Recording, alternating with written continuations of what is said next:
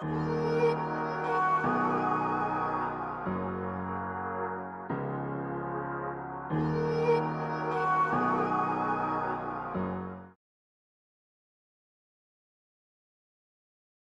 today we're going to be discussing this unnamed prophet of 1 Kings 13. There are actually two prophets involved within this single chapter. A lot of people don't know anything about this event in particular, or these events in which we're going to go over, but they're very fascinating to learn. Now, I'm certain that most of you have heard of the prophet Elijah and Mount Carmel, calling fire down from heaven and such. Well, about 50 years or over 50 years before Elijah came onto the scene in northern Israel, God had sent this unnamed prophet in order to give one of the most fascinating prophecies unto this northern kingdom. But before we get started, let's set this up because this is imperative to know. The very first king over Israel was King Saul. Then came King David. Then came his son Solomon. Now, as you all remember, Solomon, he had 700 wives, 300 concubines. He had so many of these pagan women that he married that he became corrupt towards the end of his life. We do believe that he repented right before his death, but he had built up this idolatry within Israel that King David, certainly his father, never would have tolerated. But Solomon, because he fell into this idolatry, God took away 10 tribes from him, and the kingdom of Israel split into two. After Solomon's death, did 10 tribes tell his son Rehoboam, they said, look, if you lower the labor and the taxes that you're placing upon the people, if you treat us a little bit better than your father, then will we serve under the Davidic line, even more so. But Rehoboam, he messed up. He took bad counsel, and he said, no, I'm going to impose even more labor upon you. And that caused 10 of the tribes to migrate north, and they said, we'll have no part of David. So that left Rehoboam to rule over the two tribes, which was Judah and Benjamin in the south. And the 10 tribes, they put Jeroboam, one of their beloved fellow laborers, they put Jeroboam as king over them. Now, just a few days into King Jeroboam's rule, did he say to himself, now wait a minute, one of the feast days is coming up. And God commanded all of Israel to unite in Jerusalem during those feast days in Solomon's temple to worship the true God. And he said, but if my people go down south and into Jerusalem, then they're going to reunite, and then they'll kill me and join again with Rehoboam. So what he did was, he said, aha, I got a plan.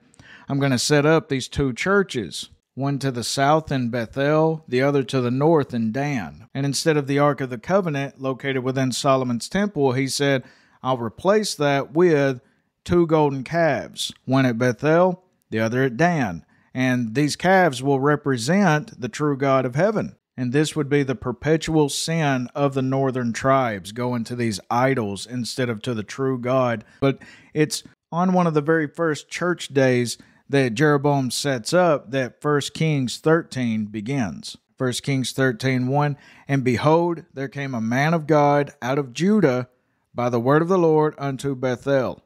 And Jeroboam stood by the altar to burn incense. And he cried against the altar in the word of the Lord, and said, O altar, altar, thus saith the Lord, behold, a child shall be born unto the house of David in Judah. There be a king of Judah set up, Josiah by name. Now, this is remarkable because this would not occur until 300 years later, but he's prophesying at this time. And upon thee, upon this altar, shall he offer the priest of the high places that burn incense upon thee, and men's bones shall be burnt upon thee, polluting the place. And he gave a sign the same day, saying, This is the sign which the Lord hath spoken. Behold, the altar shall be rent, and the ashes that are upon it shall be poured out. He's saying so that you know that this prophecy will come to pass, that these are the immediate signs that the Lord will give. And sure enough, this does come to pass. And it came to pass when King Jeroboam heard the saying of the man of God, which had cried against the altar in Bethel, that he put forth his hand from the altar, saying, Lay hold on him. And his hand, which he put forth against him, dried up, so that he could not pull it in again to him.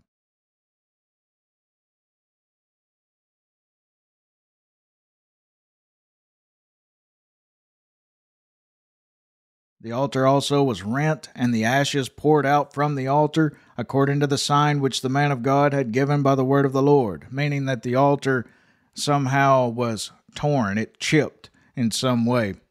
And the king answered and said unto the man of God, Entreat now the face of the Lord thy God, and pray for me, that my hand may be restored me again. And the man of God besought the Lord, and the king's hand was restored him again, and it became as it was before. Isn't it kind of amazing how Jeroboam, he's right there in front of his God, in which he believed to represent the God of heaven and everything, but suddenly he realizes, okay, this is truly just an object, an idol. And then he says, so entreat, O prophet, the Lord thy God for me. Why not call out to this golden calf? But there are several reasons noted by certain Bible commentators like Matthew Poole as to why God inflicted this punishment immediately upon King Jeroboam, because the Lord, he sees the future and he knows that these two calves will cause this nation to eventually fall over 200 years later. But what was the reason for this immediate strike upon Jeroboam? Partly to assure him that the stroke was from God, partly because he repented of that violence which he intended against the prophet, for which God inflicted it, and partly that the goodness of God to him might have led him to repentance. You see, God will often inflict people with pain. Then whenever they're healed, they'll either give praise to God or they'll continue in their sins, which Jeroboam chooses the latter. Unto which, if they continue in their sins, being impenitent, it leaves them without excuse. They cannot say, well, Lord, you never did try to correct me. Well, as you see right here, the Lord did publicly. So the prophet prayed for the king, and the king's arm was healed immediately. Verse 7, and the king said unto the man of God, Come home with me, and refresh thyself, and I will give thee a reward. And the man of God said unto the king, If thou wilt give me half thine house, I will not go in with thee, neither will I eat bread nor drink water in this place. For so was it charged me by the word of the Lord, saying, Eat no bread, nor drink water, nor turn again by the same way that thou camest.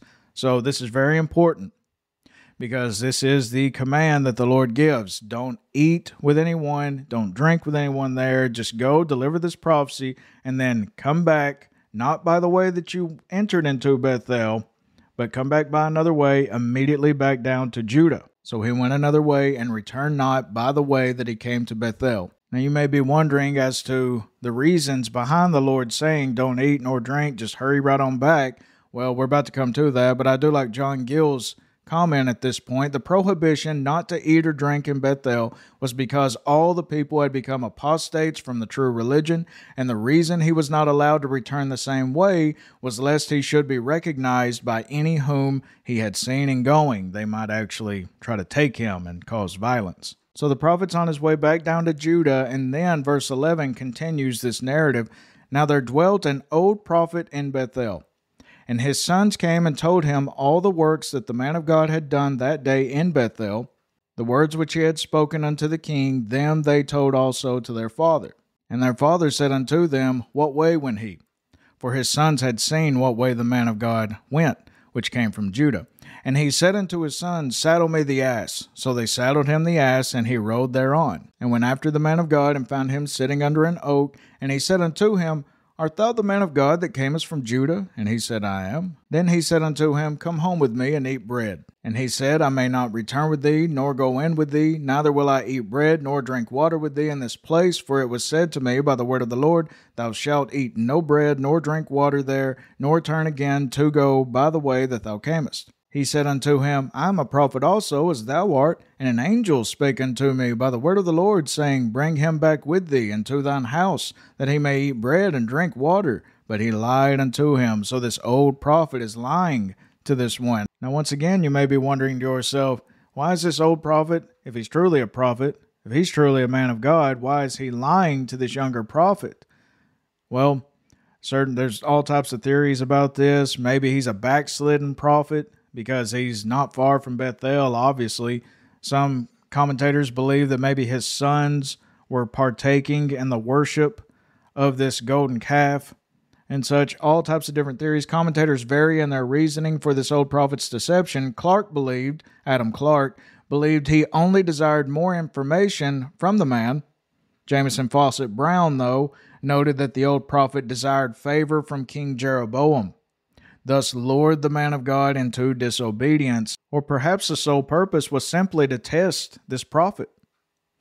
But verse 19 continues, "So the prophet goes back and did eat bread in his house and drank water. And it came to pass, as they sat at the table, that the word of the Lord came unto the prophet, the old prophet, that brought him back. And he cried unto the man of God that came from Judah, saying, Thus saith the Lord, Forasmuch as thou hast disobeyed the mouth of the Lord, and hast not kept the commandment which the Lord thy God commanded thee, but camest back, and hast eaten bread, and drunk water in the place, of which the Lord did say to thee, Eat no bread, and drink no water, thy carcass shall not come into the sepulchre of thy fathers." Now this has tons of different implications. Just as Cambridge noted at this point, to be buried by the side of one's ancestors showed that all care has been bestowed upon the corpse. They died in a place that was probably somewhat pleasant to them among family. In the present instance, the deprivation of such burial is equivalent to death in some unusual way, and at a distance from home. You're uncomfortable, maybe torture, maybe terror fell upon you suddenly, and so all types of implications. Verse 23 then continues, "And it came to pass, after he had eaten bread, and after he had drunk, that he saddled for him the ass, to wit, for the prophet whom he had brought back. And when he was gone, a lion met him by the way, and slew him. And his carcass was cast in the way, and the ass stood by it. The lion also stood by the carcass." Now the reason for the mentioning of that last part is because you would think that the ass would run away, the lion would eat him, or at least chase after the ass, but this was so unusual of an instance. No, they both just stay by the carcass. "And behold, men passed by, and saw the carcass cast in the way, and the lion standing by the carcass. And they came and told it in the city where the old prophet dwelt." Jamieson Fawcett Brown noted at this point, "There was a wood near Bethel infested with lions. This sad catastrophe was a severe but necessary judgment of God to attest the truth of the message with which the prophet had been charged." Remember, this is setting an example for all the other prophets that would come after him, for Elijah, for Isaiah, Jeremiah, Daniel, all of these that would come afterwards.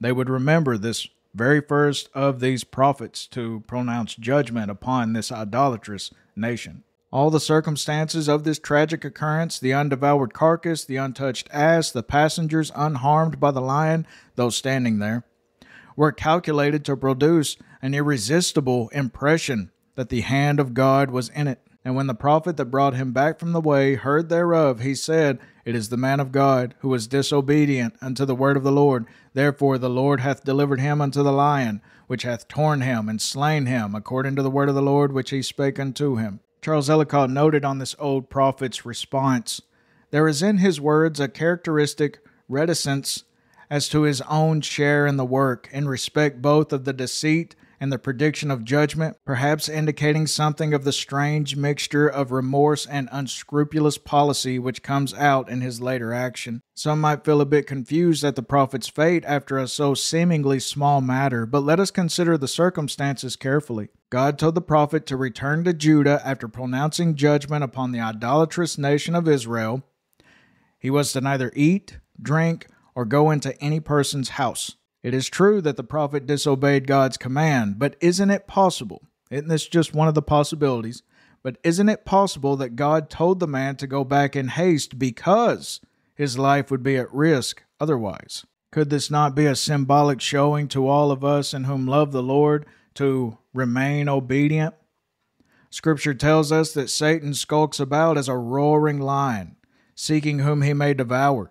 Such a man of God would have certainly been targeted after such a daring event as that at Bethel. Point being, as to this being just one of the many theories involved right here, no doubt it was a punishment from God, but there's also this other theory that could have taken place. Point being, God may have been preserving the man's life by ordering him to not delay in the land. One should therefore not be so quick to view God in any other light than just in his commands. Perhaps God, knowing that this lion was going to be at that place at that particular time, maybe God was telling him, don't delay. Don't do this that you're going to do. Don't stop. Just get right back into Judah and you'll be safe. There are several different ways to look at this. No doubt if the man had obeyed God, then he would have completely avoided this lying and everything else. Matthew Henry wrote, "Believers are most in danger of being drawn from their duty by plausible pretenses of holiness. No doubt, so many more will go to hell if they believe that what they're doing is in right relation with God, because no one wants to be, or hardly anyone wants to be, outright evil. That's why there are so few Satanists and so many religious people. God is displeased at the sins of his own people, and no man shall be protected in disobedience by his office, his nearness to God, or any services he has done for him. God warns all whom he employs strictly to observe their orders. However, we cannot judge of men by their sufferings, nor of their sins by present punishments. Just like in Job, they believed Job was a horrible sinner because he had so many afflictions being cast upon him. With some, the flesh is destroyed that the spirit may be saved. With others, the flesh is pampered that the soul may be ripened for hell." Verse 27 continues the narrative, "And the old prophet spake to his son, saying, Saddle me the ass. And they saddled him. And he went and found his carcass cast in the way, and the ass and the lion standing by the carcass. The lion had not eaten the carcass, nor torn the ass. And the prophet took up the carcass of the man of God, and laid it upon the ass, and brought it back. And the old prophet came to the city to mourn and to bury him. And he laid his carcass in his own grave, and they mourned over him, saying, Alas, my brother. And it came to pass, after he had buried him, that he spake to his sons, saying, When I am dead, then bury me in the sepulchre wherein the man of God is buried. Lay my bones beside his bones. For the saying which he cried by the word of the Lord against the altar in Bethel, and against all the houses of the high places which are in the cities of Samaria, shall surely come to pass." 2 Kings 23 then picks up with the reign of Josiah, many years afterwards. "Moreover, the altar that was at Bethel, the very same altar, and the high place which Jeroboam the son of Nebat, who made Israel to sin by making these two golden calves, both that altar and the high place Josiah brake down, and burned the high place, and stamped it small to powder, and burned the grove. And as Josiah turned himself, he spied the sepulchres that were there in the mount, and sent and took the bones out of the sepulchres, and burned them upon the altar, and polluted it, according to the word of the Lord, which the man of God proclaimed 300 years before, who proclaimed these words. Then King Josiah said, What title is that I see? And the men of the city told him, It is the sepulchre of the man of God, which came from Judah, and proclaimed these things that thou hast done against the altar of Bethel. And he said, Let him alone, let no man move his bones. So they let his bones alone with the bones of the prophet that came out of Samaria.